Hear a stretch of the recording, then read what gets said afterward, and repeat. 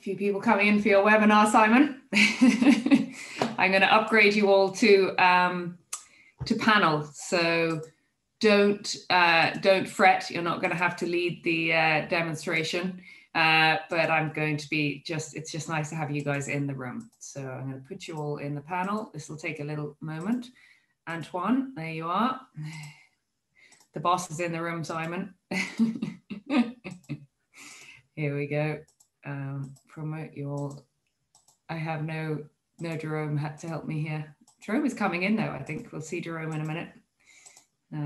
Oh, there's Jerome. I'm about to pull him in. Here we go. Bonjour, Jerome. Sorry about this, guys. It just takes a minute or two to do this.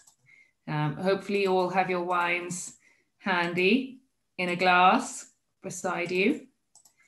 There we go. Sorry about this. If we have it all on Zoom, we don't have all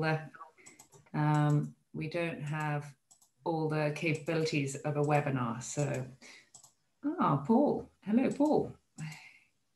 Simon. Another Simon. That could get confusing now, Simon. We might have to ask tricky questions to the other Simon. Here we go. Okay. I think we have everyone in the panel now. Yeah, we can see everyone.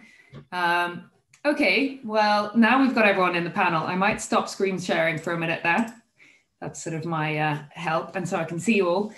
Good evening. Thank you very much for coming to our slightly late St. Patrick's Day tasting with Simon Tyrrell. We're really lucky to have an Irish winemaker who can actually make really good wine. It took me a little while to realize this until I actually remember the evening when Simon put a bottle of his Sanso on the kitchen island at my parents' house, and he's like, here, try this. And I was a bit dismissive, being a newly sort of crowned master of wine, thought I was great. And Simon opened it and we tried it, and it was absolutely delicious. And it's just so exciting to have a winemaker like this who started off as a wine importer and is now making some of the best Rhone wines that I've tasted in the price bracket that they sit, Simon, not to, you know. We have a slideshow this evening, which will guide us.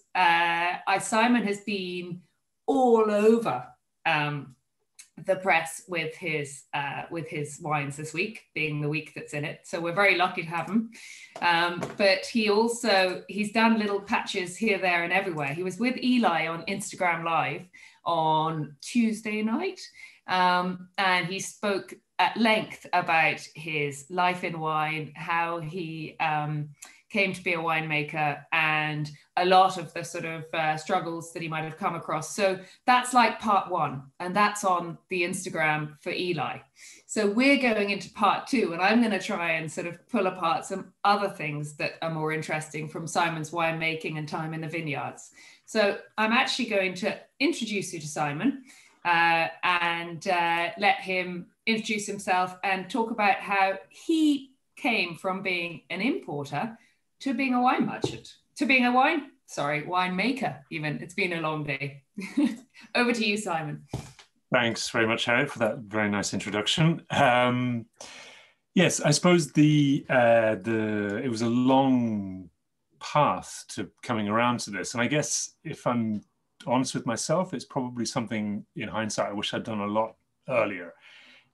Just because I think it's a very exciting place to be actually producing something. I think it's it's a rare opportunity to get to produce, and the thing about wine making is it's a multidisciplinary job. You know, you have to understand viticulture, enology, winemaking, and then there's the marketing side, and there's the creative side of labeling, and then there's the selling, and then there's the very practical stuff of, you know, tractor driving and pruning and things like that. So it's in many ways I wish I'd started earlier. But yeah, I suppose briefly just to explain how I got to it.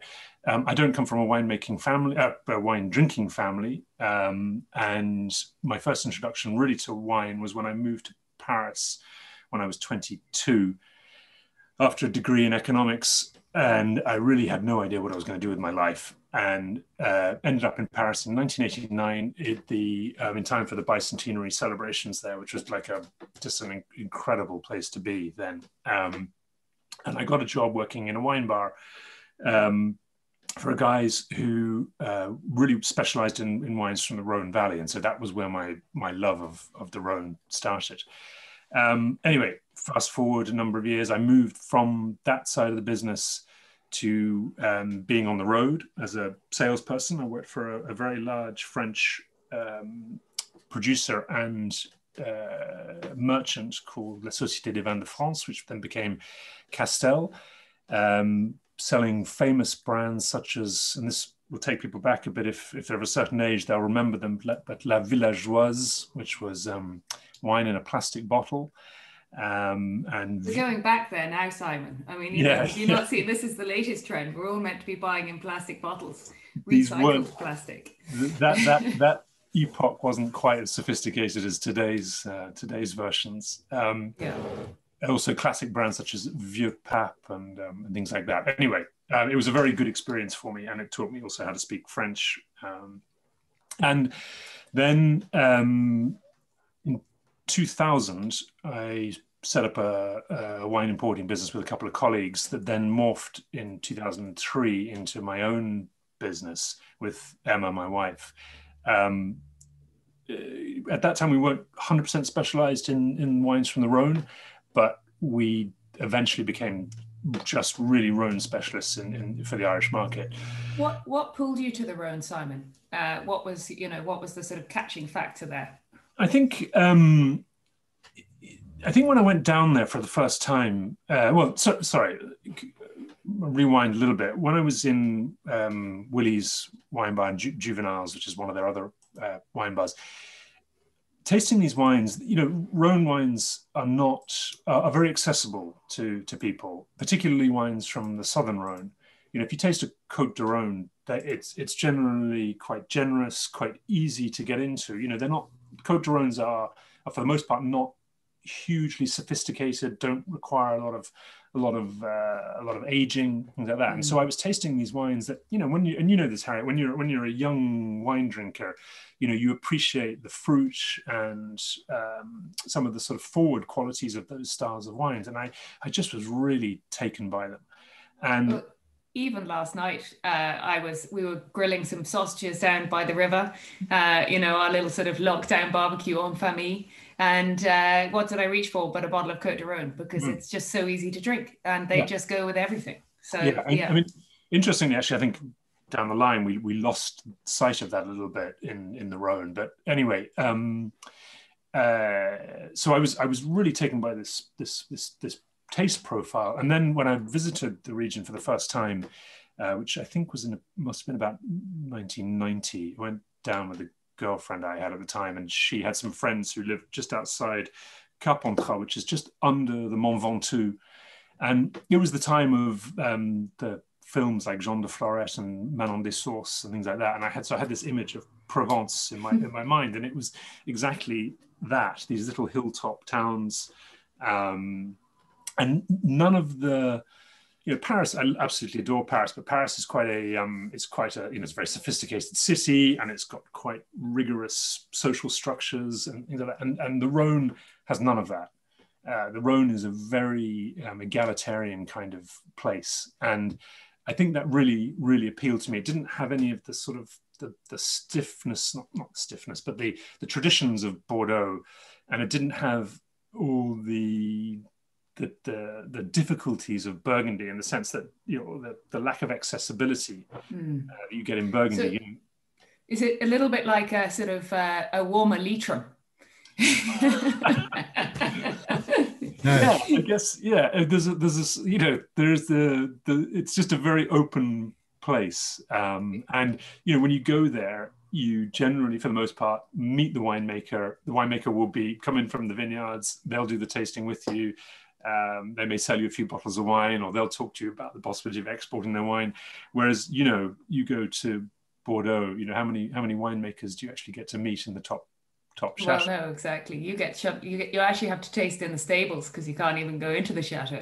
Exactly. You So probably get yeah, served in a half bottle. yeah. But when you when you became a winemaker, Simon, did you was it was through the sort of economy plunging down a little bit that you diversified and went to winemaking college, wasn't it? Yeah, so I think what the catalyst for me changing direction, age 44, was that the economy had really tanked Or a here. midlife crisis? Fancy you talk to, Harriet. From my point of view, the economy obviously 2008, was just in a really bad place, and you could see coming down the line things had become getting more and more difficult, and we're going to only get worse. And was really taken by this idea of making wine. And so I said to my wife, look, I'm just going to go off for, part-time for a couple of years, study winemaking, get to know how the whole process is done. And that will make me a more effective salesperson when I eventually come back. And so she said, yeah, that's absolutely grand. And anyway, within a month of arriving at Plumpton College, where I did my qualification, I came home one night and said, right, that's it. We're packing everybody up and moving to make wine in the south of France. And I love the way you said it was a part-time course. You had to fly to London twice a week, didn't you? Yeah. Or to Plumpton, yeah. Yeah. And Brighton. Actually, it's amazing. I remembered the other day that I used to book my tickets way in advance. And it was at the time that Ryanair were still doing very cheap flights. And I used to get, I remember, I think it was my final year, I was getting return flights to Gatwick for 22 euros. It was just extraordinary, and that really helped me. And I thank Ryanair for them doing that, because rumor has it they're cheaper at the moment. So, and you know what? I have to say, I arrived in Plumpton College rather arrogantly, I think, thinking I've been in the wine business since I was 22. I really know what I'm talking about. And I think within about a week, I realized that actually I knew jack shit on the scientific side of winemaking, and that I had an enormous amount to learn. And I think it was, and I'm sure you've gone through this as well doing your master's, is that you realize the subject can go on and on and on and on and on. It's just a massive learning field of knowledge. That's what's so great, though, isn't it? Because like you've touched on the sort of structure of winemaking and production in the vineyard and the winery, and I've sort of touched on a layer of a little bit of everything. And now for the rest of our lives, we can go and immerse ourselves a little bit deeper in what interests us, and that's what I love about it. And I think that's what you guys all love about wine, is that you can listen to us talk about this, and then you might go away after this and go, right, I want to learn a little bit more about that sort of the soil he was talking about, the vineyard, or how the minerality is affecting the wine. And that is the beauty of wine, isn't it? Yeah, no, absolutely. And I think that, I think I said the other night, I was an F grade student at chemistry at school. I mean, I was really bad. I just didn't get it at all. And then someone, we had an Australian enologist. He's now involved with a place called Rathfinny Estate in Sussex. And he was just brilliant. He's a chemical engineer by training, but was also an enologist, and just was really into wine. And so he was able to present chemistry in a way that was just, I found fascinating. And so this field that I had absolutely been so scared of suddenly became a real field of interest for me. So yeah. And you don't regret it anyway. It was definitely a huge turning point in your life that you look back on with. No, as I say, the only thing I regret is I didn't do it earlier. The experience for anybody who wants to, or thinking about becoming a winemaker, I couldn't recommend Plumpton, highly enough, and the whole experience is just amazing. And then that's not to say that what goes afterwards is necessarily easy. And they, in fact, in fairness to Plumpton, they make it very clear to you all the way along that you should never think that just by going there that you can then walk out the door and it's all going to be rosy. There are a number of steps to take before you can actually become successful as a winemaker. And even good winemakers don't necessarily make a success of it, because there's the whole, as I said, it's a multidisciplinary thing. You've got to be good at selling the wine as well. Would you compare it to learning how to be a chef?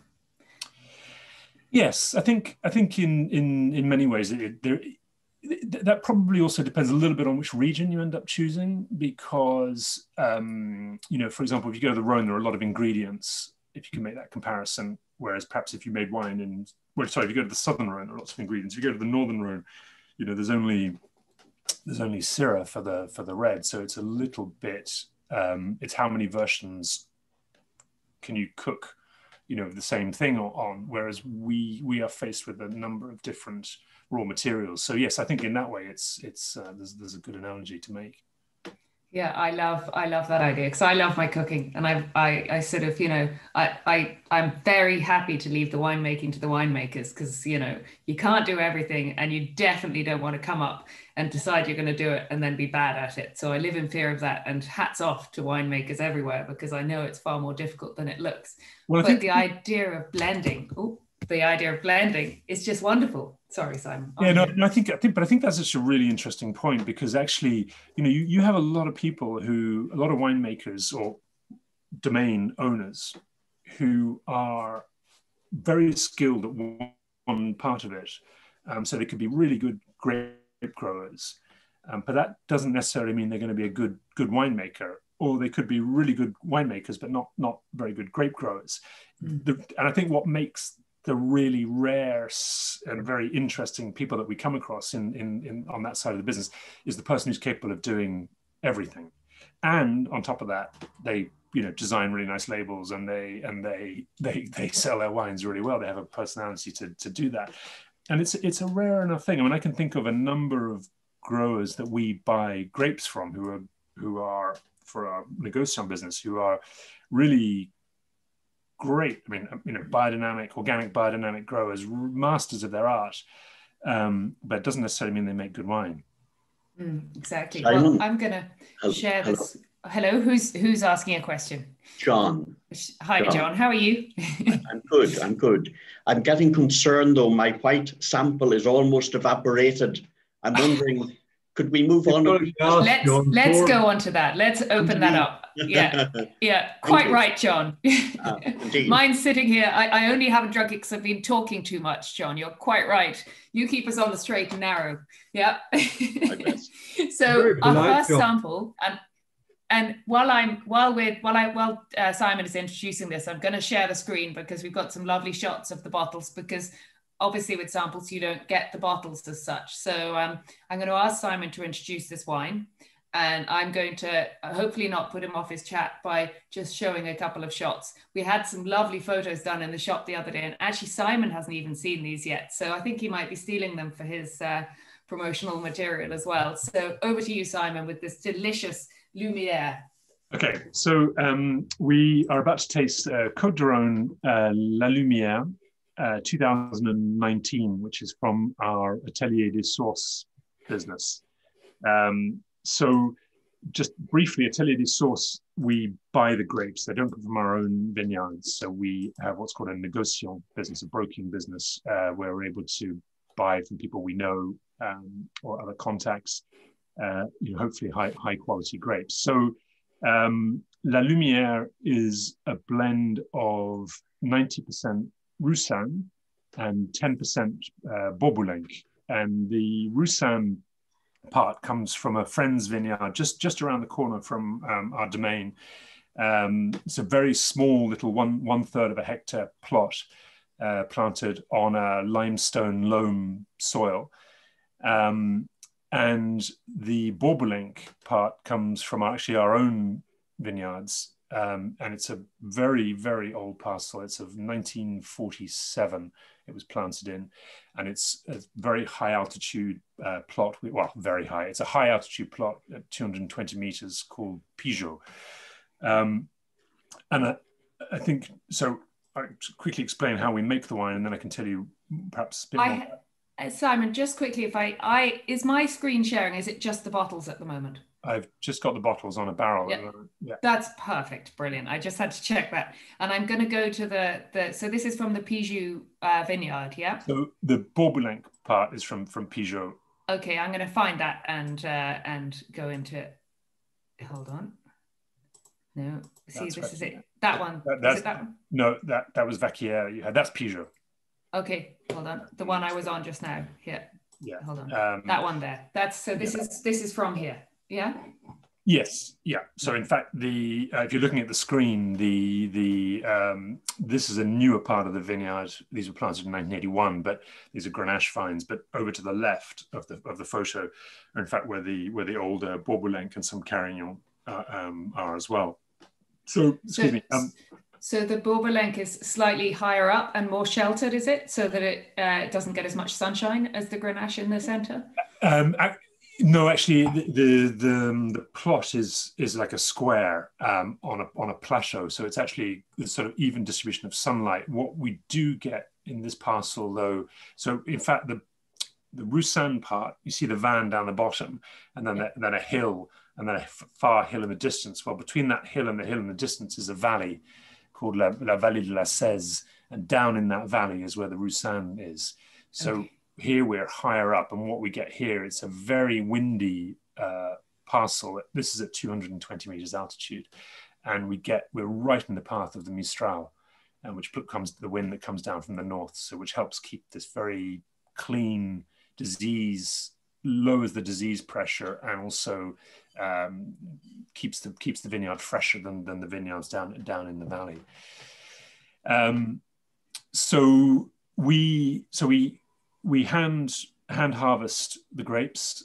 The decision to harvest is really done just by constantly going through the vineyards prior to picking and tasting the grapes. And by tasting them, you get a very good idea of the fruit character, the acidity, and in reds, of course, the tannin levels as well. And by tasting those, we decide when the time is right for picking.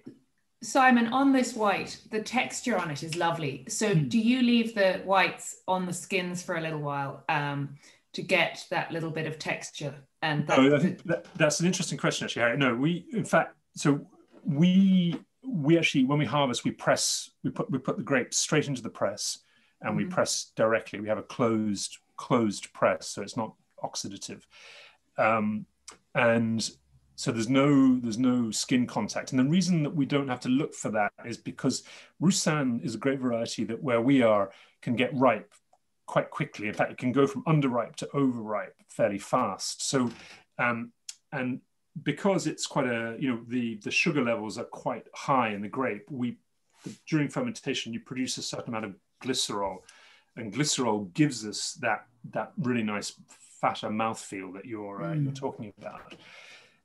But the reason that we add the Bourboulon is because Bourboulon down us gets ripe at kind of 12.3, 12.5%, so quite low.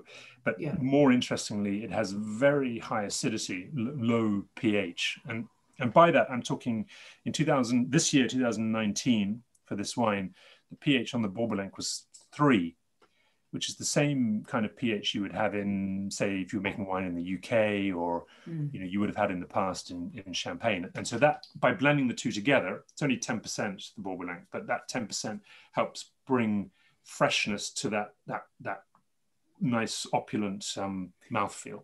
I love the, I'll never forget, it was Jancis Robinson who, and a lot of you probably heard me say this, who said that you get wild gorse flowers. Well, obviously you don't cultivate gorse, but you get gorse flowers, spring gorse flowers on the nose of Roussanne. And I really get that on this, because the gorse is just coming out at the moment on the hill beside us. And you do get that lovely, slightly floral sort of, just wilderness on the nose, which is just lovely. Yeah. I mean, and with this wine, obviously, it's not a cheap everyday Côte de Rhone. It's a wine that's made for food. It's a wine that's made for aging, I'm presuming. I'll ask you that in a minute. But do you use older oak on this to give it a little bit more stability? So that's it's interesting that, because this is actually, so we ferment in barrel and we age it in the same barrel. It never leaves the barrel until bottling time. This is 100% new oak. Really? Yeah. Simon, you shock me. I thought you weren't a new oak man. Well, I think this is a very interesting question because the role of oak, we don't really talk about it enough in the Southern Rhone. You talk about it a lot in Burgundy and Bordeaux and the Northern Rhone, but we don't really talk about it in the South because traditionally we haven't used much new oak. And so the choice of cooper is extremely important. And where we source this barrel, it's a 600-litre barrel, is from a cooperage called Atelier Centre France. And what they do here is they don't toast the barrel, they steam it.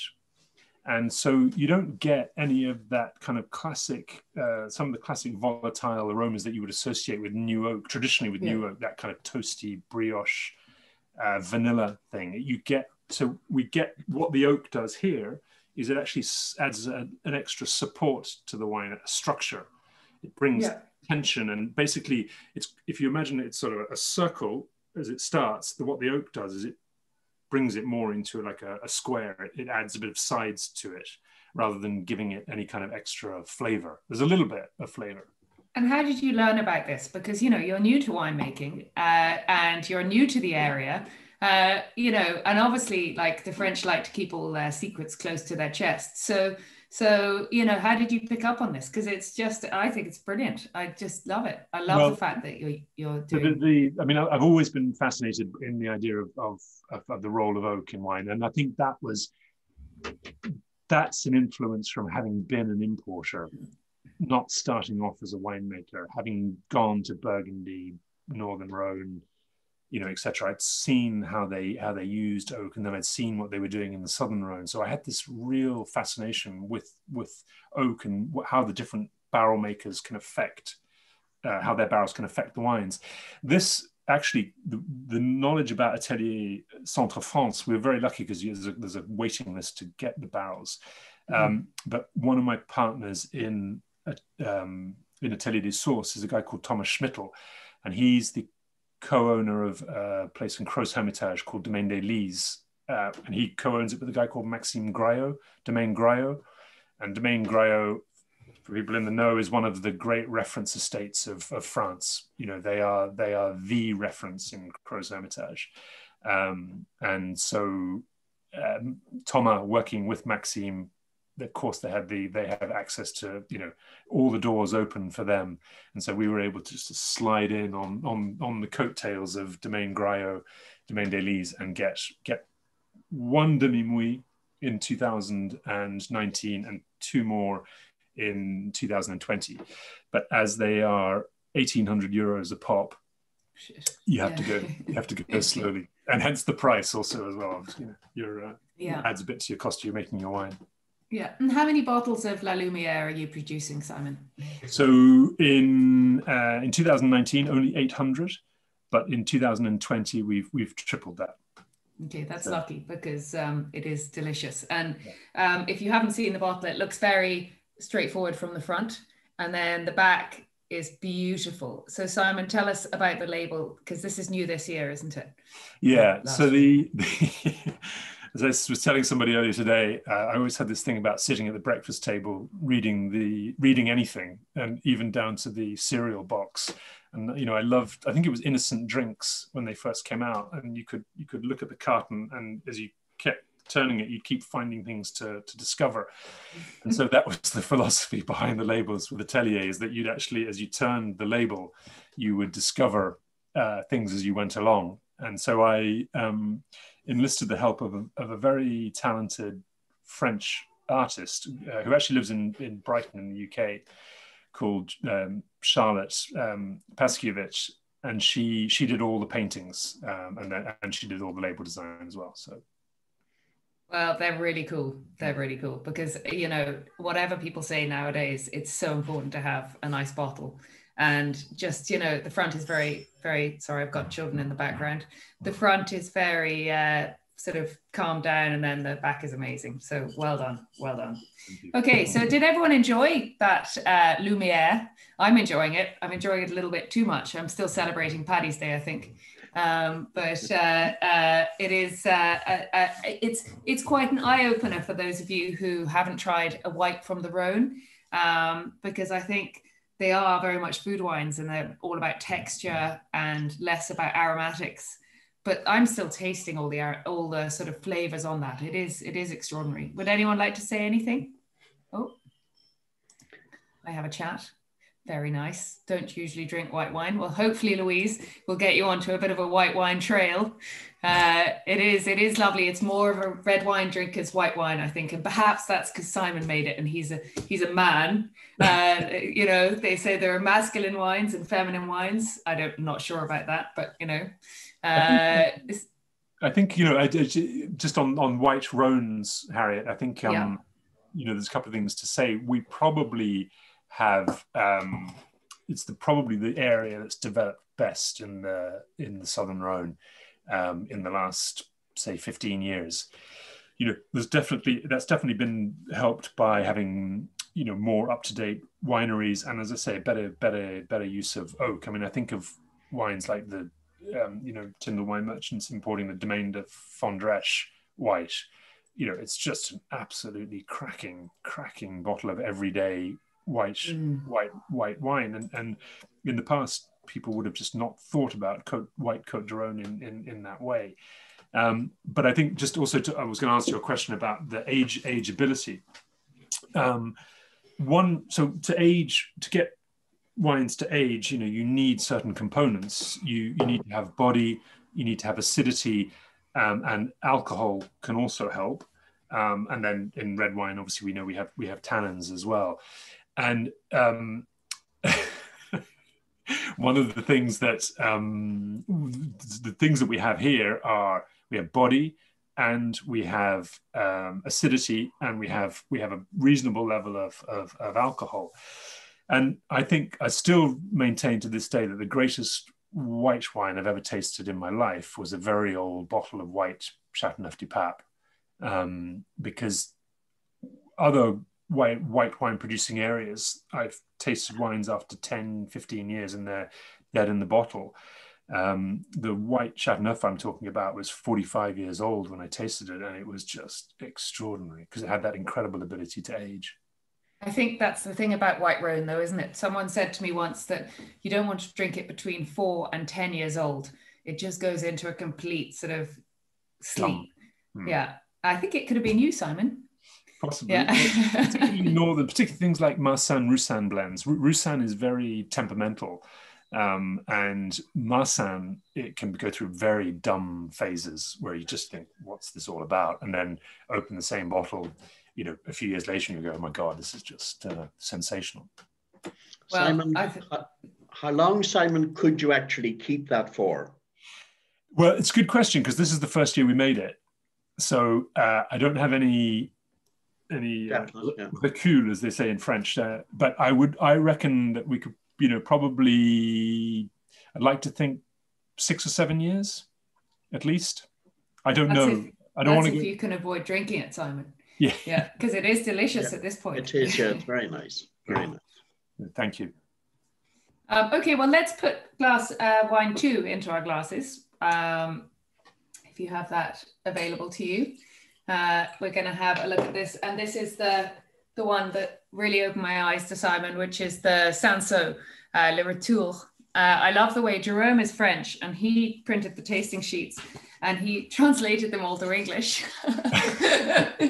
So that's the confusion in the I mean, yeah, I was quite amused when I opened it and went, oh, okay. So again, a lovely label here, which is you tell us about the back on that, Simon. Is there a story behind it? Yeah, so the grapes for this come from some friends who actually you know down in the Languedoc, from Paul and Isla Gordon. Oh, really? I didn't know that. Yeah. Oh, okay. Paul is from Sydney, and Isla is from Carlo, and they run a very good domain just outside Béziers in the Fougères appellation called Domaine La Sarabande, and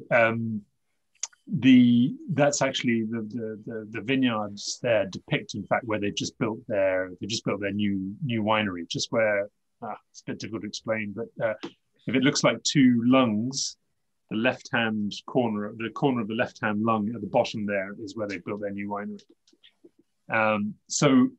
This is, to me, the great undiscovered appellation of the Languedoc. Fougères starts about 20 odd kilometers west of Béziers on the Mediterranean coast, and then the hills start to rise there, and as you move up off the plain, which is kind of sandy loam, you start to get up into schist. The hills there are made of this kind of decomposed slate, and they have this really great long growing season, and so they're able to ripen grapes there, and I mean all kinds of grapes: Grenache, Syrah, Cinsault, Mourvèdre, and never really hit very high alcohol levels. And so I was always taken by the possibility of getting grapes from here that you could ferment out a wine and it would be 13% alcohol, even though we were in the south of France. So, and we also realized early on in our days of making our domain wines, Les Deux Cols, that a little bit of Cinsault radically changed the blends of our wines. So we thought, okay, we'll give it a go making a pure Cinsault. And so just a very quick explanation. Cinsault, you can't miss it in the vineyard because it's these big fat grapes. They're much, much bigger than any other the red grapes around. And when you pick them off the stem and eat them, they're incredibly juicy, really nice to eat, and very thin skins. So it's kind of like a big Pinot Noir. And so we thought, okay, well, let's try and make something Pinot Noir-esque in the same idea of texture. So the grapes come from there. Destem. Simon, I'm going to just break in a little bit because I just tasted it, and yeah, when you say Pinot Noir, it is the structure's a bit more. It's a bit more. The tannins are a little bit more there. It's like a sort of cross between a Nebbiolo and a Pinot Noir, isn't it? Yeah. This is what I love about it, though. It's almost stripped bare. It's very innocent in its sort of expression, yes. With the tannin and the acid, and I think we're seeing more of grapes like Cinsault and Cabernet Franc and Carmenère because they're ripening better since global warming has been happening. Is that true? Absolutely. I mean, we are, in many ways, people often ask me, are you not worried about global warming in the Southern Rhone? And my response generally is actually, I think we're really well equipped to deal with it because we have grapes like Cinsault, we have Carignan, which we have Beauboulenc, which ripen, they have a longer growing season, they ripen at low sugar levels and they retain really good acidity. And Cinsault, this kind of crunchy red fruit, it's just delicious and real drinkability. And I think that drinkability is kind of a term that has been bandied around a lot in the last sort of 5 to 10 years. But for a time we were all obsessed with these bottles of wine that were hugely muscular, hugely rich. And then what you notice, the practical side of it is when you had bottles like that on the table at dinner, and then you had something light and delicate, you notice that the light and delicate one was finished way before the big, muscular, powerful wine. And I think that's why we suddenly went, oh, like a light bulb came on, and we went, actually, we need this, not us, but the whole wine drinking and making world switched on and went, actually, drinkability is a really, really important factor. It's not just about showy wines. Wines are made to drink. It's quite simply refreshing. The change in tactic and the change in wine.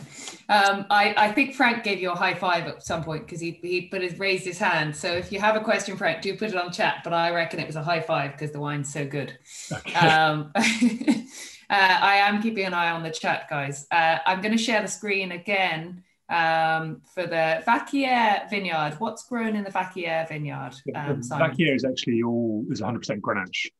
Okay, so that's could be a little bit premature with this, but but I just want to, while we're pouring the third wine here, I'd love you to talk about I was going to ask you about the Grenache varieties. How old are the vines there? Because I know I love Grenache, but I know that it doesn't really come into its own till the vines are of a certain age. Yes. So how old are the Grenache vines in there? So the vines there were planted in 1979. Okay. So that makes them what? That makes them pretty old now. They're older than me now, Simon. 40, so that's fairly old. 42 years old. Yeah.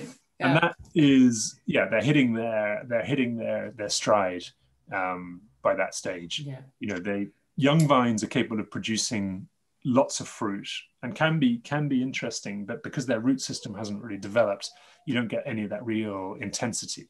But once they're now at sort of 42, and they can go on, you know, we have, as I said, we have some vines planted in 1947, you know, and there are vines, as you know, there are Grenache vines around the world, which are, you know, 100 plus. And the fruit from these vines as they get older is just immense. Because there's Grenache and there's Grenache. Like, I know we're on the Sanso at the moment, but, you know, we'll divert.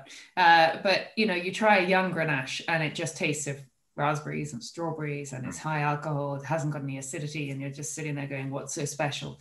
It's when you get the Grenache from these old vines with these sort of piquant raspberry tones, that minerality in the core, that deep, dark kind of brooding kind of red. We're going to try a couple later, so we'll discuss it then. But so that's the Vacchier vineyard there. That's it again. The first photo was from the terraces looking eastwards, and now this is from the end where we enter into the vineyard looking westwards. And this is an interesting photo actually, just because. Is it okay if I just quickly talk about, am I going left or right, or go back again? No, you just go there. Yeah. I thought I was your Debbie for a minute and you wanted me to change slides, you know. Come on, Paul, keep going. So, this is a vineyard that we bought from a very nice guy who is in our village, who is a member of the cooperative. And the cooperative system, you know, has worked very well for a long time in France. It's worked well up to a point. In the last 20 years, it's been a bit in crisis. You know, and the idea is good in that, you know, you might have anything from 10 to 200 local growers who take their grapes to this one winemaking facility. The wine is made there into different wines, and then they are paid out for their grapes. The difficulty with the system is that a lot of it has been about volume. So they get paid per kilo of grapes and by degree of alcohol. So that the aim of a lot of people in the system is to basically just produce the largest number of grapes they can in the vineyard, and they don't really watch too much about how the alcohol level is going. They're quite happy for it to go very high. So to achieve a maximum yield that you're going to get from a vineyard, you know, growing organically or biodynamically doesn't really make a lot of sense. So they tend to be conventional farmers who will use conventional sprays, systemic sprays, and then to nourish the vineyards, they'll, you know, every few years they'll put fertilizer on, and that will help, you know, keep the yields high. But it does ultimately shorten the life of the vineyard because the vines are basically knackered after a certain time. So this photograph was taken just after we pruned it. So just as a point of interest, you never get to buy a vineyard after pruning. Someone will only ever sell it to you before pruning, because pruning is the major work of the year. So if you've pruned a vineyard, you won't sell it until you've actually taken the crop off it.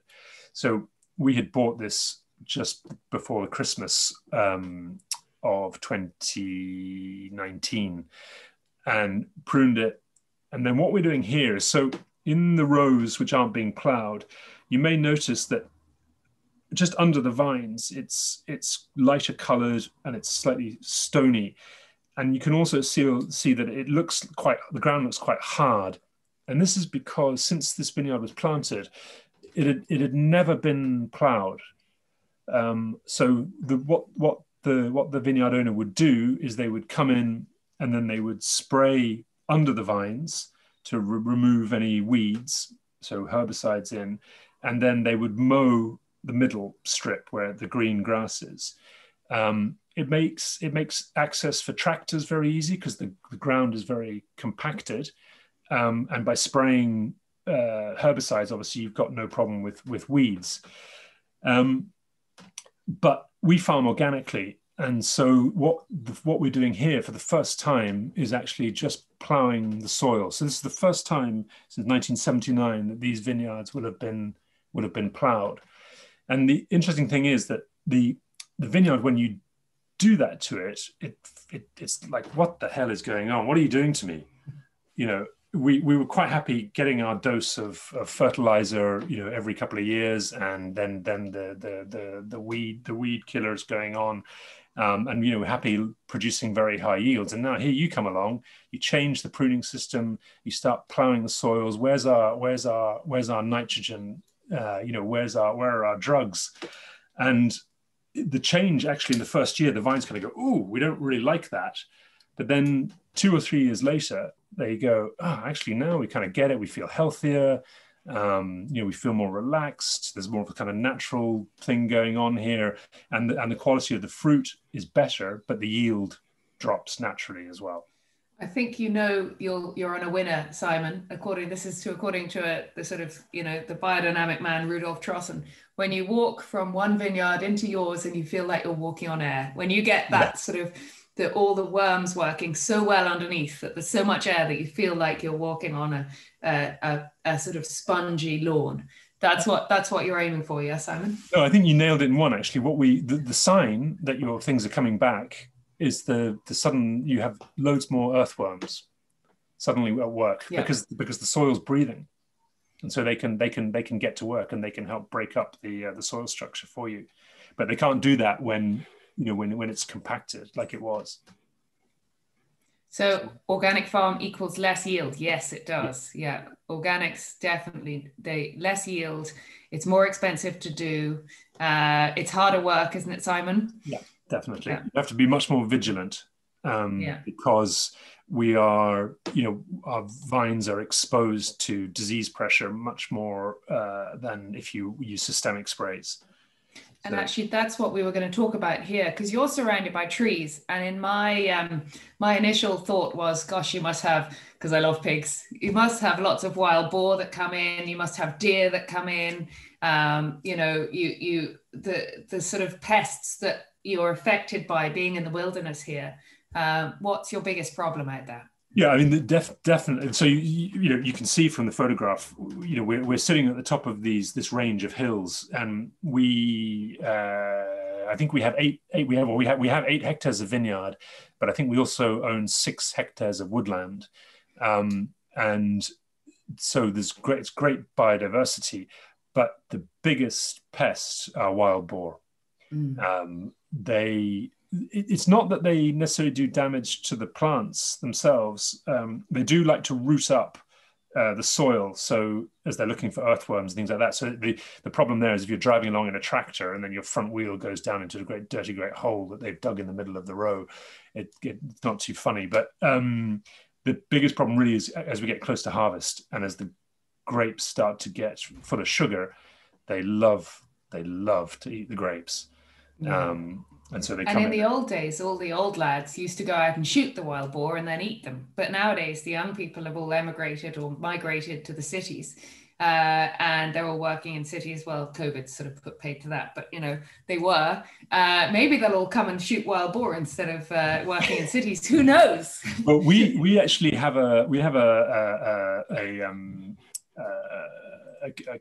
what's called a cabine de chasseur. It's a hunter's hut in the corner of our Peugeot vineyard, and it was there before we bought the vineyard, and the local hunters use it as their base for hunting the wild boar.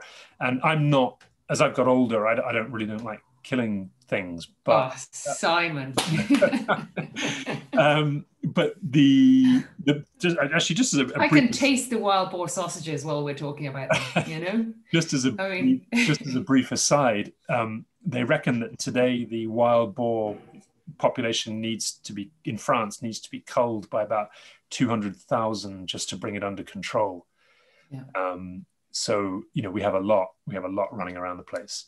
So they are definitely our biggest challenge, and you can't really, you know, if that Vacchier vineyard is 2.8 hectares in size. You know, you can't really fence it off. I've seen people doing in places like the UK, putting up deer fencing. You know, it's a massive cost. Yeah. I know that Julian in Clos Ray down the road in the Roussillon, he's investing in a huge fence around his whole estate because he just couldn't cope with it, and he's situated rather like you in amongst the trees. And yeah, that's cost is crippling. I'd say we'll see a few cent put on each bottle because of the feckin' fence. So you know, you have to make a choice, don't you? You have to make a decision. We're going to rather rudely and abruptly interrupt our French tasting and switch to Spain just for a while, just for one slide, because we have you're not only a winemaker in France. You had sort of thoughts of great Spanish tapas and decided that Monastrell was going to be your next grape variety. So tell us a little bit about this, Simon. So in 2016, Tyrrell and Company was acquired by Tindal Wine Merchants, your family company, Harriet. So one of the things that when I was talking to your dad that we decided that would be interesting to do was to explore the possibility of making wine for the company. I mean, you're already doing it in South Africa and in Chile, but we thought we'd try something closer to home. So you Tindal Wine Merchants as a company, and I had connections to a family-owned estate down in a place called Yecla, which is about an hour and a quarter's drive northwest of Alicante, on the road to Madrid. And it's a fascinating area because it's very high altitude. It goes from 750 meters at the bottom of the valley up to 1,000 meters at the top of the valley. And the thing that people may not be aware of, but the reason we like altitude, the reason we're interested in altitude is because for every 100 meters you go up, you drop 0.6 of a degree Celsius in temperature. So at 1,000 meters, you're 6 degrees cooler than you would be at sea level. And so in a winemaking sense, that's really interesting because we get better acidities, we get better color, etc. So in 2016, I went here on behalf of Tindal Wine Merchants to make a Monastrell, Monastrell is the Spanish version of Mourvèdre, which is what they predominantly grow down here. So that project then evolved on 2017, 18 and 19 to then making a high altitude Garnacha in another area, which is just west of Madrid, an area called the Sierra de Gredos. It's really exciting. Yeah, I think it's the project's got really great potential, and I think that also what it's able to do is really explore some of the very, very, very exciting viticultural areas in Spain. And they are, I think it's perhaps because of forgotten vines and generations, but there's a lot of old vines out there, aren't there? They deal with the drought better as well, don't they? Because of the long roots. I mean, you can see how in this picture the vines are very close to the ground. There's no point to have the vines trained very high because they don't need to go looking for sun.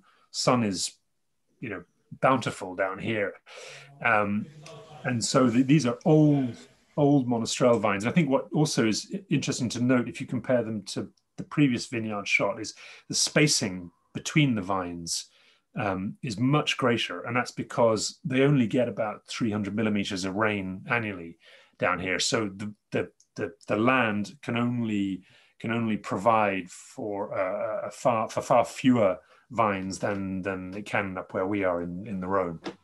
And the soil is rather like having a white car, isn't it, Simon? Because the soil, instead of absorbing the heat and making the vine hotter, it actually sort of reflects back the heat and keeps the vines and the roots quite cool. Yes, exactly. Yeah, exactly. Yeah, but I love this picture because it looks like it's probably one of the hottest days Ireland would see in the summer, but they're all in their jumpers. And this is in October. Yeah. How late they harvest there because of the altitude. You'd think southeastern Spain, geez, they must be harvesting in mid-August. This is October, because that altitude makes all that difference. And this place it's just fascinating. These guys have 550 hectares of vineyard, and everything is done by hand. Yeah, it is amazing. It is amazing. But again, that's the whole labor is a lot cheaper in Spain. Yeah. Where does most of the Spanish labor comes from? Is it from Ecuador? Yeah. Okay. So they come in because they're Spanish speakers and they're going to get money for harvest. So that's another thing that's been affected massively by COVID, obviously, is the sort of labor supply into these wine regions. And, I hate referring to COVID, but it's part of life now. And the fact that disruption is not just the sale of wine or the export of wine, it's also getting labor and being able to harvest your wine. Because Simon, I'm sorry to touch on it, but you actually caught COVID in France when you went out to check your vineyards. So, Simon's a frontline worker so that we can drink and enjoy his wines. It's made it very difficult this year, hasn't it? Yeah, no, I went on a trip that I thought was only going to be a week. I wanted to go and see some barrel makers in Cognac, and then had some stuff to do at the Domain, and caught COVID whilst traveling in a car with somebody, and then ended up I didn't get home until the 21st of February as a result. Did you get all your pruning done? So we just brought everything forward. We like to prune late, and there's a reason for that. It's for avoiding late spring frosts, and the later, there's a theory that the later you prune now, you can avoid some of the real intense heat of the earlier in the season by the plant flowering later. But no, you're absolutely right, Harry. It's become a real challenge because I know not just for us. There are a lot of migrant workers who come into France and other European countries for the fruit season. It's not just grapes; it's cherries and other fruit. And they weren't able. It was very difficult to travel, and I only managed to get out 3 times last year. Now each time was for a good stint. But it certainly rendered things very difficult. And we're lucky. We have a guy. We rent a winery there, a winery space. The guy who just retired, and we took over his winery. And he was one of the founders of Millésime Bio, which is the big organic wine fair that's held every year. And he's been an organic grower since 1972. So he's a real pioneer of organics. Same kind of era as Rudolf Trossen. And so we were able to fall back on him to help us with the spraying and other vineyard work. Simon, did you say what type of soil that was? So most of the soil here, John, it's on a limestone base, but it's quite a friable. There's a bit of loam in there as well. Right. Okay. Thank you. And just before we leave Spain, did you find it a real adjustment to start making wine in Spain? As you said, with the Rhone, you have a lot of ingredients, you have a lot of different grape varieties. In Spain, you're just dealing with Monastrell or Grenache, you're not blending. Did you find it was quite an adjustment? I think that's good. Challenge you? That's a good question. I think what's perhaps more of a challenge is to work with the preconceived ideas that the local people have in different areas. So, winemaking traditions in these countries have been going on for centuries, and we're just, blow-ins. And so, but the difference is that we come, and when I say we, I say people who worked with wine as perhaps wine importers and wine distributors. We come at it with a very different idea, because we have generally tasted a lot around the place, all over the world, wines from all over the world. You have to remember that in a lot of these places, the reference point is what has been produced locally and what's always been produced locally. And I think the greatest challenge I found in Spain was about trying to get people to understand about harvesting a little bit earlier. So the success that they have had has often been based on late harvested grapes. Really ripe, kind of raisiny character, and to say to them, actually, I want we want to try and harvest probably 2 weeks earlier. They're going, no, that's crazy. You know nothing, Simon. And so I think they probably spit into your drink at lunchtime. Yeah, and they kind of look at you, you're just absolutely crazy. And also, I think it's interesting to note that we look upon wine as a sort of very much as a quality thing. Wine is a aspirational in many ways. And it's expensive. And we don't have that real wine long, integrated into our culture. We don't have that wine drinking thing. But in these places, wine isn't really perceived in that way. Wine is perceived as an agricultural crop that provides a drink, and that drink goes with a meal, but it's not necessarily taken to levels above that. So they look at us sometimes and go, what are you talking about? What are you trying to do? You're doing something that's just a bit it's not very traditional. So that's the challenge, I think, more than anything. Yeah. Well, let's move on to wine number 4, which is La Traversée. What did Jerome translate it as on the sheet? Hold on a sec. Oh no, he didn't translate it. Harriet, can I just very quick? Questions. I've seen some questions come up. We do the that wax later, seal. Yeah, no, do the wax seal one actually. That's Simon asked about the other Simon asked about the wax seal. What was the question? I missed that one. Why do you have it? And I was mentally thinking he's being a little bit aspirational in his packaging. Okay. Yeah. No, it's all about the look. No, I mean, there is a theory. It's a very good way of sealing. Obviously, we get oxygen ingress into the bottle via the cork, and traditional capsules work well. But what stops?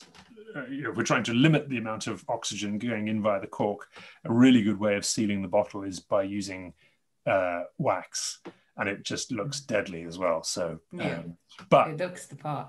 But it's a pain to do. It's a pain in the hole to do. It's a pain to open as well, Simon. Yeah. If you're in a hurry. Jesus, get me that drink now. But it looks great, Harriet, so don't worry about it. No, the other question I saw come up was about organics. Oh, yeah, there you go. We can do about 1,000 bottles a day. From with the wax. I was thinking, what's he talking about with organics? What? Sorry, the organic thing I saw a question come up was about the quality. Are organic wines better? Well, that is a very subjective thing. As I'll go back to what I said at the beginning, which was that just because you're a good grape grower doesn't necessarily make you a good winemaker. Just because you're a good winemaker doesn't necessarily make you a good grape grower. And just because you grow organically doesn't necessarily make your wine better.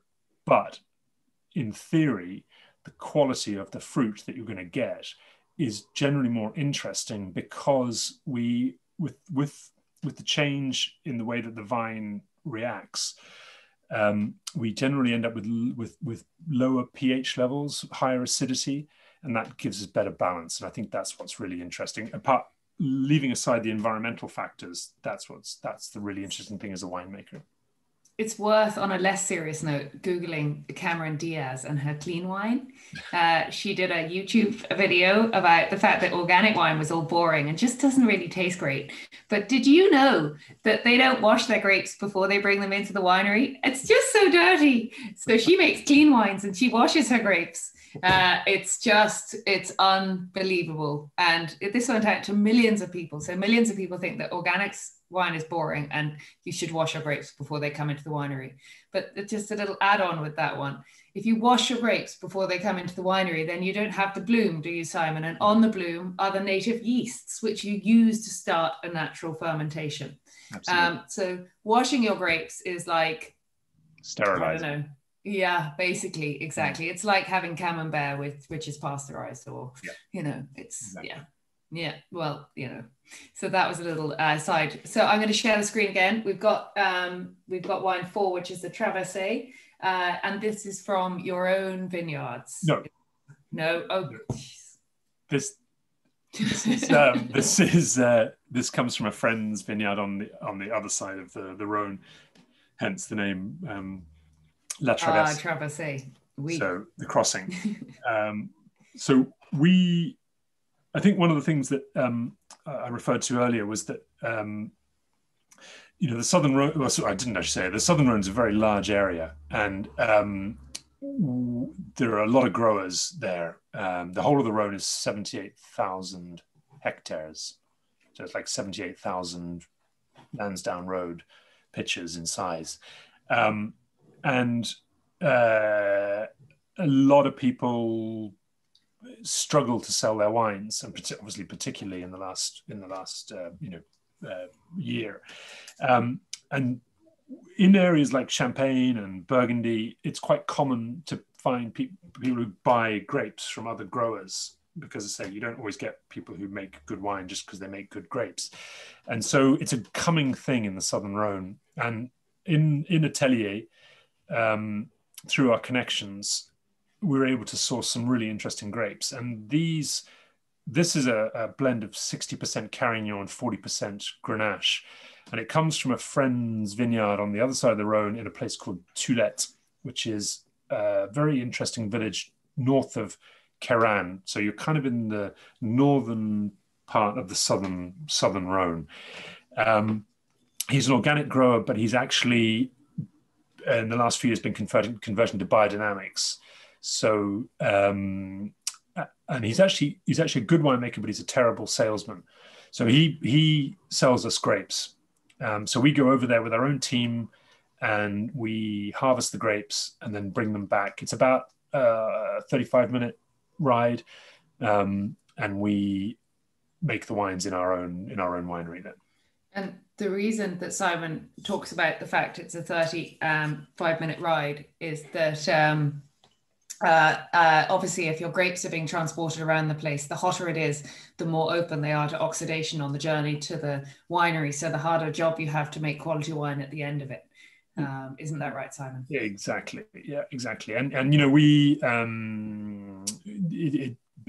that van you see down at the bottom of the photograph there is what we transport the grapes in. So we can get about 60 bins in at any time. So we're doing several runs across the Rhone each day to get the grapes. But we think it's worth it because we're able to pick out what we think are really interesting vineyards, really interesting growers, and buy grapes from us. And as I think it's worth also saying that as importers, people who've been involved in the importing business, and you know this, Harriet, you have this sort of endless curiosity about other wines. And I think if you said to me, all you're ever going to make is just the wines that come from your 8 hectares of vineyard, I'd kind of go, okay, that's great. But I'd have this nagging feeling of a bit disappointed that I couldn't go and try other things at the same time. So Atelier helps in that respect as well. Yeah, exactly. Well, your friend, your other Simon is saying that it's holding up very well with State Free. I'm really hungry, Simon, so please don't talk about food just yet. Yeah, lucky Simon. Yeah. Just very quickly, so to make this wine, we actually take the grapes off their stems, because we want to get that kind of very fruity, fruit-forward style. And stems, we sometimes leave stems in. We did in the Spanish wine, and we will in the next 2 wines we're going to taste. And but they can give a little bit of kind of grippy character. When you take the grapes off their stems, it helps to give this kind of rounder, more accessible mouthfeel as well. And also with Carignan, and Carignan is like one of my new favorite grape varieties. But it is quite difficult to manage the tannins with Carignan. So if you had stems in the balance there as well, it would make it even more sort of grippy and firm on the palate, wouldn't it? Good point, because young Carignan in particular is kind of naturally gives a sort of herbaceous character. And so if you then throw stems in on top of that, if people can imagine, stems go from being green, and as they ripen, they go to yellow, and then eventually they start to turn to wood, they lignify, they go brown. But if you've got young Carignan, herbaceous, and then you throw in green stems on top, you're going to get more more vegetable character. So Carignan is best when it's very old vines, before you think about putting any stems in. I think, and also for those of you who are expecting a sort of typical Grenache Syrah blend, Simon, you know, obviously this is his style. He's a good enough winemaker to have a style now, and it's quite textural, quite lifted with the acid, nice minerality running through it, and you can't really gather that, you know, trialing with a dominance of Carignan or Carignan. You say it so much better than I do.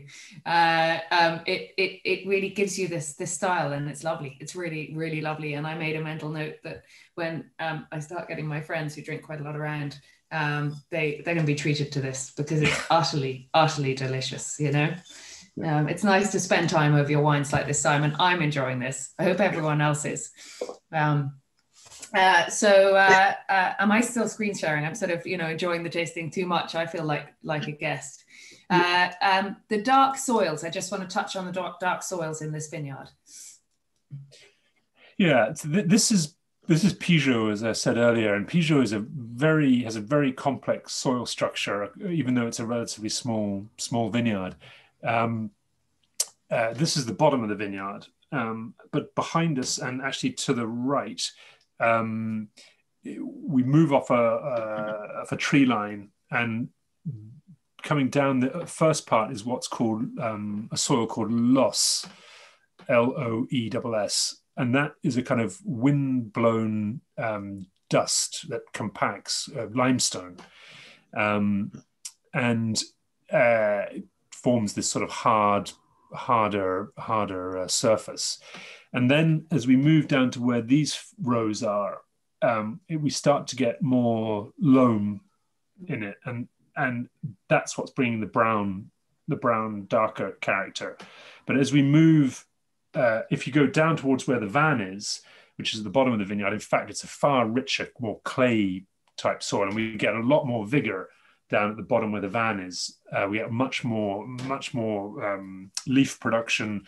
It's a more tricky part of the vineyard to work because the bunches get shaded, and if you start stripping back the leaves and the shoots, the vine reacts to that. It goes, oh, Jesus Christ, I've got to produce more leaves and more balance, shoots, isn't it? So you struggle even further to get to ripen the grapes. So in fact, what we may do in time is we may move some of that heavier soil at the bottom where the van is a bit further up the slope. But as we traverse across and go eastwards, it becomes actually very sandy. And sandy soils are really interesting for Grenache, or any kind of light soil. So like if you in the Sierra de Gredos in Spain, they have this kind of very friable granite, and here we have sand, and it gives this kind of very perfumed, almost Pinot-like quality to Grenache, which I think is sort of a very interesting aspect. But the flip side of that is, of course, that the soils are so well drained that they don't hold water very well. So you can get more hydric stress in the lighter soils than you can in the heavier soils. And have you got to the point where you're so exacting in your winemaking, Simon, that you're harvesting each section of each plot into different van loads and labeling them and putting them in different vats when you get to the winery? Yes, very much so. I thought you might be. We're completely anal about it. So and particularly in the Peugeot vineyard, because it's such a complex vineyard. In fact, the final wine we're going to taste tonight is a parcel selection, or is almost a row by row selection of Peugeot. But we spend an awful lot of time at harvest time, at the end of the day, going back into the vineyards and tasting, just picking bunches, picking berries off bunches, and tasting. Now, this photograph I put in, because I wanted to talk. This is actually not our vineyard. This is While Simon's explaining this, if you pour wine number 5 into your glasses, we'll talk about that after Simon's explained this. Sorry, Simon, to interrupt. I wanted to show you this vineyard because this is a friend's vineyard. That's our tractor, but this is his. Very smart, Simon. Oh yeah, class. Yeah, which is good class. It's owned by Class is class. Yeah. But this is on a plateau in an area called Vénéjean, which is a little bit to the east from us and a little bit closer to the Rhone River.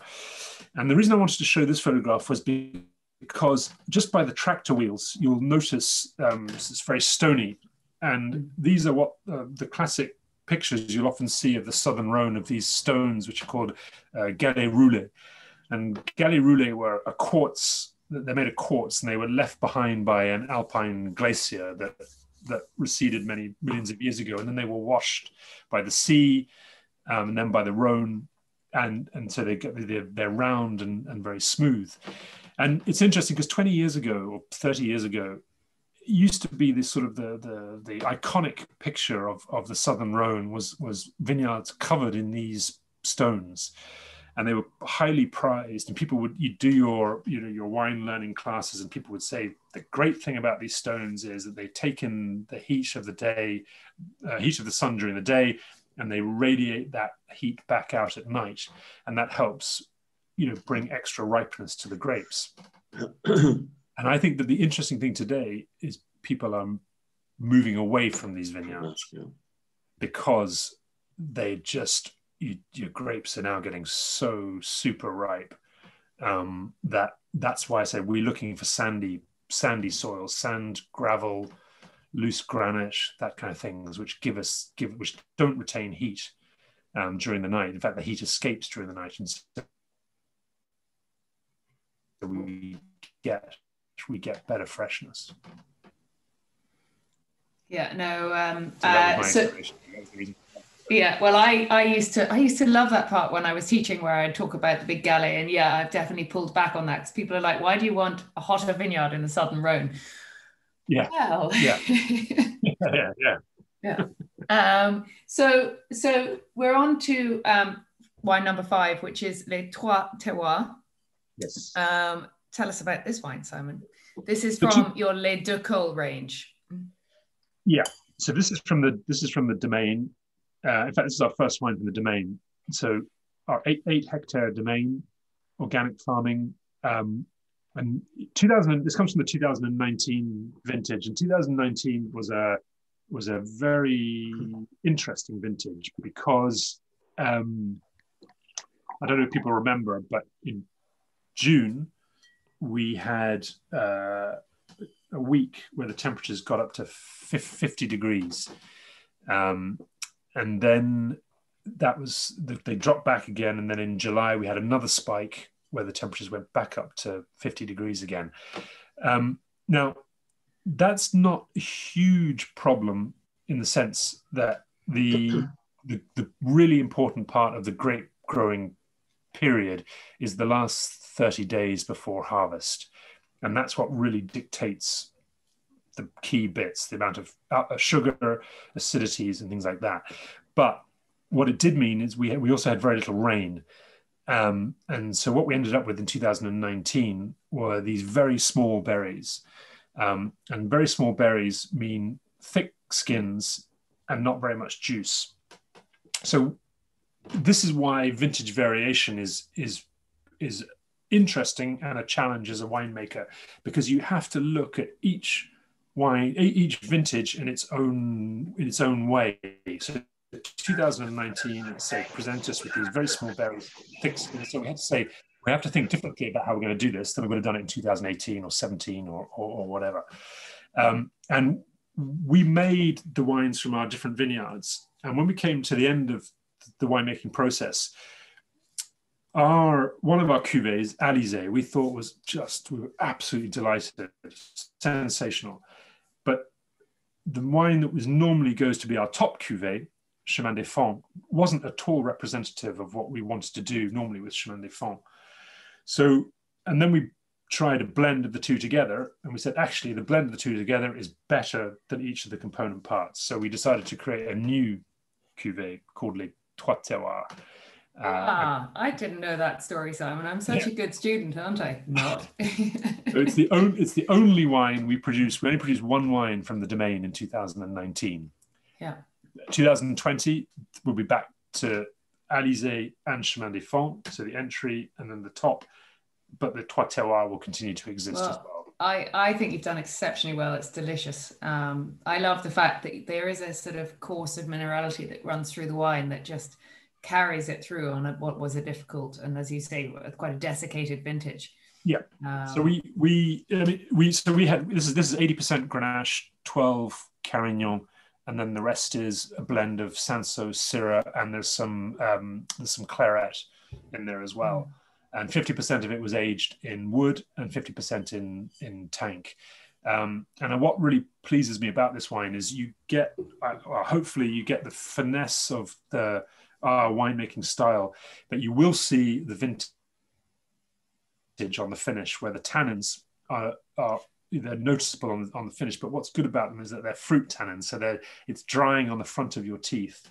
They're not wood tannins, and those will evolve over time. And also it makes it a very food friendly wine as well. Yeah, no, well, it's absolutely delicious. And we haven't really spoken about oak on the wines. We'll actually talk about that on the sort of one of the last slides on the breads anyway. But I've just got another slide with a picture of the soil. Here we go. The soil texture. Which vineyard is that underneath? So yeah, so this is one of Not quite sure, Harriet. No, this is one of the 3 vineyards that goes into making the Trois Terroirs. So this is a parcel called Plomb-Bouquet, which is if you come and visit, it's gorgeous. We have an olive grove there as well that belongs to us. And it's quite. Well, I'm desperate to come and do a week of harvest. I might bring my children to sub in when it's sort of lunchtime and I want to drink wine. So this is a really good example of the kind of some of the soils we have around the area. So you'll see that layer of limestone subsoil, and then there's a layer of clay, loamy clay, which is quite rich in iron oxide, hence the reddy color, and then these limestone chips on the surface. So as the vine goes in, it can draw water out of that clay loam layer, and then it forces its way down through that big layer of limestone, and in doing so, we'll pick up interesting minerals and nutrients from the subsoil as well. It is fascinating how vine roots can go up to sort of 8 or 9 meters below the surface and find a water table that you wouldn't imagine is there. Yeah, they are amazing.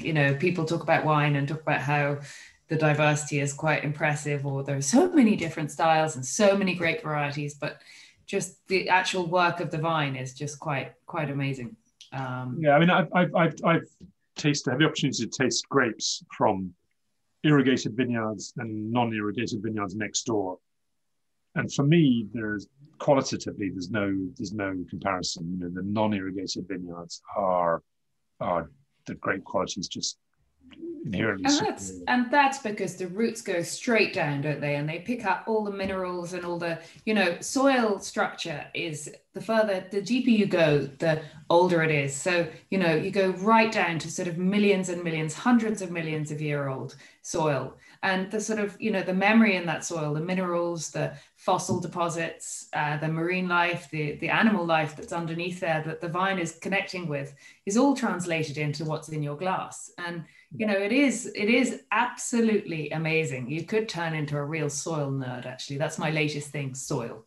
And just to touch on that little soil aside, because I'm not very good at keeping on the point when I find something that I was sort of looking at, is the microorganisms in the soil, and the activity of them is hugely important. And actually, as a whole, sort of with climate change and global warming, people are realizing that they're key to sort of maintaining some kind of stability in climate change. And carbon sequestering, which is holding on to the carbon, can be maintained in soil. Soil is hugely important. There we go. That's my little shaking the flag for soil, isn't it, Simon? Simon's like, yeah. Absolutely. And it requires a lot of thought, and it's a very complex subject, because you can't just assume that, you do one thing. the situations change in the vineyard all the time and from year to year. And, you may want to add in some kind of leguminous plants, but that you may suddenly have a very dry year, and actually your vines are going to suffer because the plants are taking water from the vine. So it's a very complex but fascinating subject. So when you decided to be a winemaker, Simon, did you realize that you would have to actually, in effect, just become a jumped up gardener? You know what? It's really interesting because we moved 2 years ago to Wicklow Town, and we don't really have a garden anymore. And we used to have quite a big garden, and I was a useless gardener. I'm quite good at doing the heavy shifting stuff, but just the intricacy of I know I've seen your mother's garden. It's spectacular.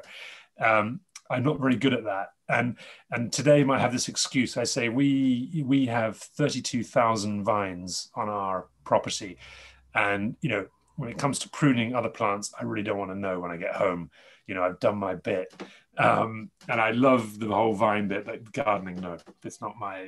I can't think of, I like gardening, but in my veg garden. So I'm thinking vines is a whole different level of satisfaction. You can drink amazing juice from your vines. I mean, I'd be like a sort of who was that cartoon character? Meep, meep, just pruning the vines so that I'm thinking about that bottle that I would have at the end of it, Well, the Roadrunner, that's it. If you want to see my work as a gardener, drive by my house and you'll see the roses that we have out the front have been beautifully pruned as I would prune a vine.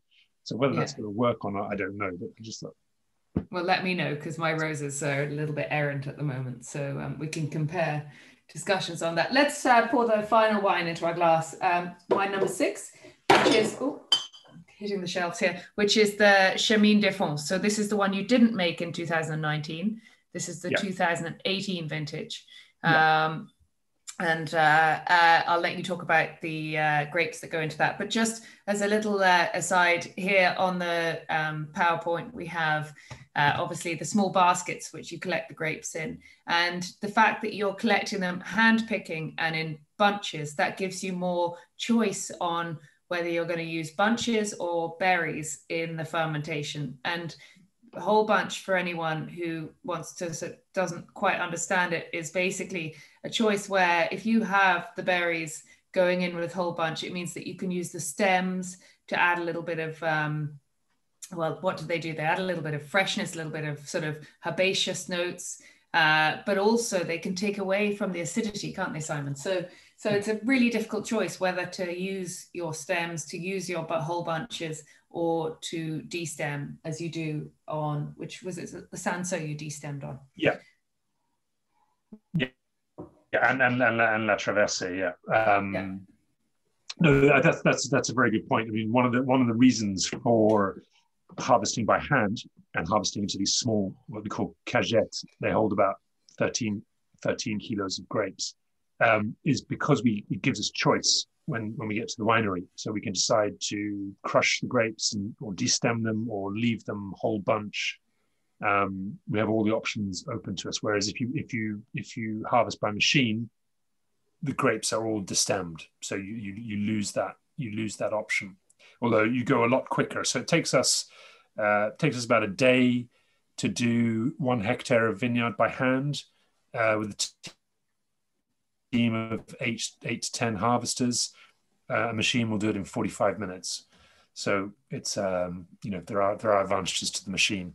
But yeah, and you can see from these photographs, particularly the one on the right, the green stems there. We wouldn't include. That's us putting it into the destemmer. So green stems we would tend to avoid putting in because we'd get those herbaceous notes, as I mentioned earlier. And if we go to put stems in, we generally would pick bunches that have got where the stems have gone yellow. Perhaps the speed of harvesting is because you have lads like Killian in the vineyard who are, the chat is going to be mighty, but the work might not be as as quick. It's lovely. Like the whole of Ireland moves out to the Rhone Valley at harvest time. You wouldn't hear a French accent in the place. No, actually Killian's been with us for 3 years, and in fact, last year he made his own wine with us. He wants to try his hand. He's actually going to be a very talented winemaker. He's got it. You know, when people come to the winery, they've either got it or they don't, and he absolutely has it. Oh, that's cool. So we've given him the opportunity to try a hand at doing something himself. So those are the grapes going into the crushed stemmer. So Chemin des Fonds is, I mentioned it earlier. It's a single parcel of vineyard, the Pijot vineyard, which was the one with the photograph of the van parked at the bottom. But within that, it's a selection. So every night, as I mentioned, Charles and I would be out in the vineyard, and we would be working our way through the rows, tasting the grapes. And as it's such a varied vineyard, we literally say, okay, we put a stake in the ground and say, from this point of the row down to, say, another 50 meters further down, we're going to harvest that tomorrow, and 3 rows across. Then we'll stop and go back to it, maybe 3 or 4 days later, or sometimes a week later. Our harvesters find it an absolute pain because they just want to do it in one go, and they hate moving around from parcel to parcel. But it's just really important in this particular vineyard. So I say we do this very meticulous selection, and 2018, it's similar to the blend of the Trois Terroirs 2019. So it's predominantly Grenache with the very old Carignan, a little bit of Cinsault, no Syrah in that year, and that was it. So we put in 15% whole bunch, the rest was crushed and destemmed, and then it was aged in large 600-liter oak barrels. I do love the evolution on this. I do love when you get that slightly raisined kind of edge from a warmer vintage when it's had a little bit of time in bottle. But it's got a lovely fragrance in there that's lifted. The Syrah is really coming out on that, isn't it? A sort of slightly violet tinged kind of. Yeah, I mean, I was actually tasting this afternoon. Beautifully, yeah. Yeah, I tasted this afternoon with some customers, and from a bottle that had been Coravand, had been open for about a week, and it was really amazing. Actually, once with a bit of either decanting or open for a while, it starts to lose its sort of tannic streak, and it becomes exactly what we were looking for, which is this perfumed, more delicate style of expression of Grenache. Yeah, it's delicious. It's absolutely delicious. I should have tasted this when I got my winner in not the Gold Cup in Cheltenham earlier. I did well today, Simon. I had don't tell the boss who's listening, but I had one screen up here with Cheltenham on it, and the other screen I was trying really hard to get some work done. I won some money anyway, so that's the main thing. I hope you all did if you were interested in it. So let's move on to we should offer a prize for anyone who wants to guess whose bald head that is. Yes. It's not a French one. Yeah. No. That's your partner in crime, Jared, isn't it? Yeah, that's so there's 3 of us involved in Les Deux Cols. There's me and Charles Derrin, who was well known for many years as the sommelier in Restaurant Patrick Guibault, and that is Jared Maguire from 64 Wine in Glastoul, who is our other partner. And there we're in the process of what's called a décuvage. So the fermentation is finished, and the wine part of the tank has been taken out, moved into another tank, and there we are taking out the grapes, the skins that remain, and they get pumped away using a big screw pump that's where that guy's standing in the wellies, and that goes away to be pressed in our press, and then we either reassemble the press wine with the other wine, or we keep them separate. That's really down to tasting, and this is very hard work. That's only a 20 hectoliter tank, so that's taken 2 tons of grapes. But there's still probably at the end of that about 300 kilos of skins that have to be shifted out. And the thing that makes it particularly difficult, not so much in that tank, but in some of the larger tanks, is there's a lot of residual carbon dioxide from the fermentation. A, it's dangerous, and B, it makes breathing, you can't catch your breath because you're in an oxygen poor environment.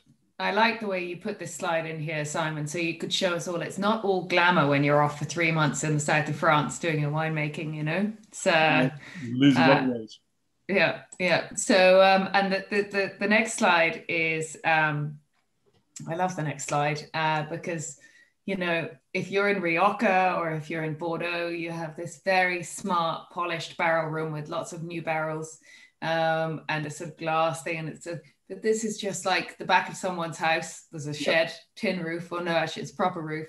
And you've got these lovely old big barrels that are housing your wine. And that's what you're all about, really, isn't it? It's clean, though. That's the main thing as well. The importance is clean. And Yeah, so we took over this winery, as I said, from a guy, an organic grower.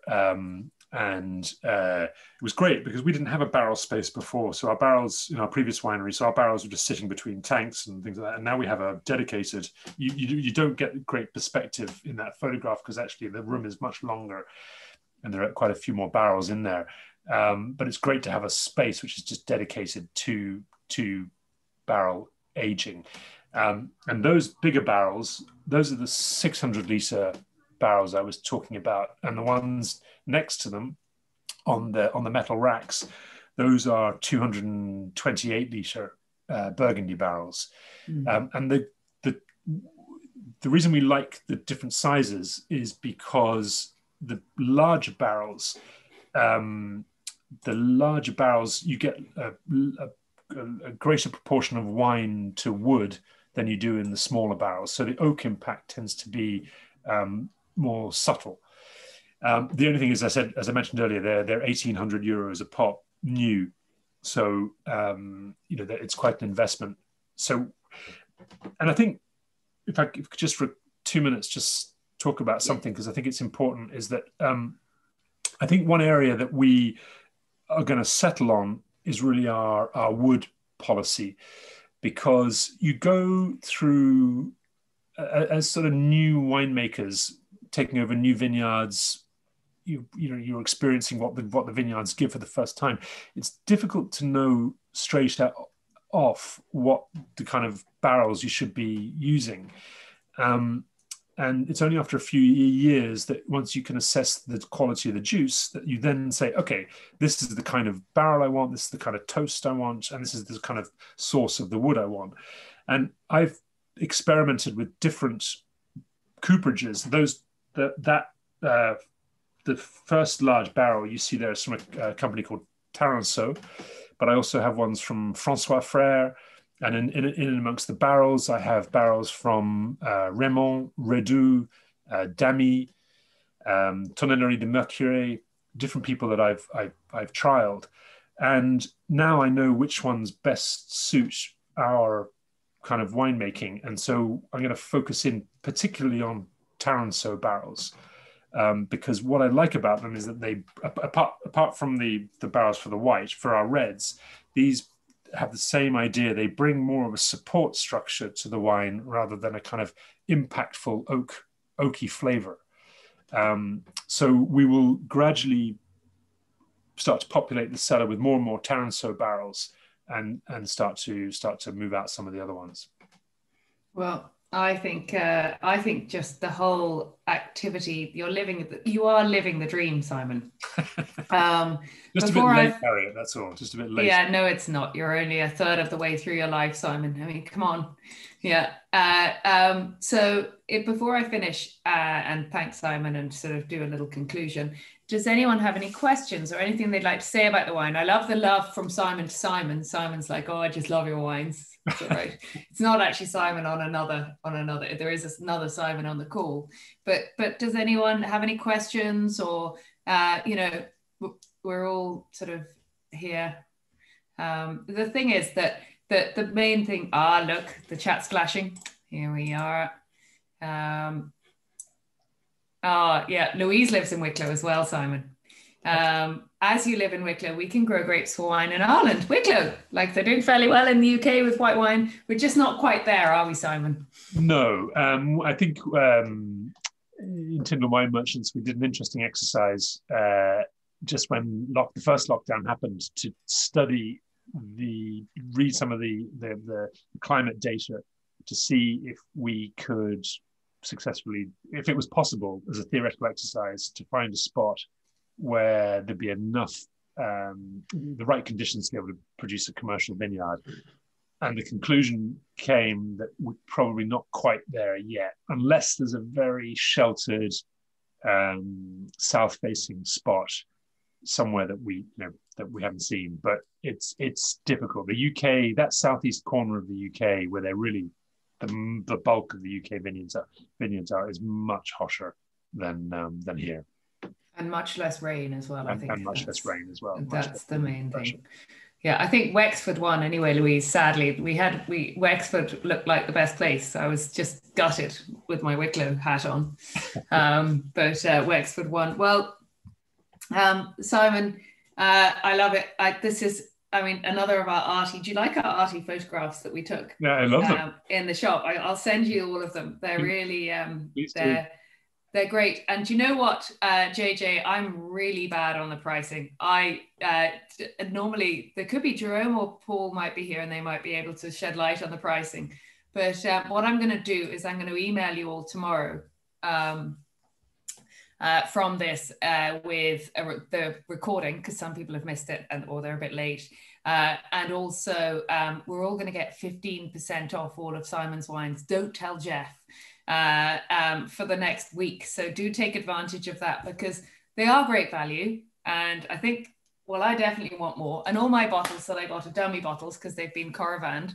So I'm left wanting anyway. So I'll take advantage of the discount, even if you all don't. But I will be sending you an email with that, or you can just walk into the shop and say that to the guys.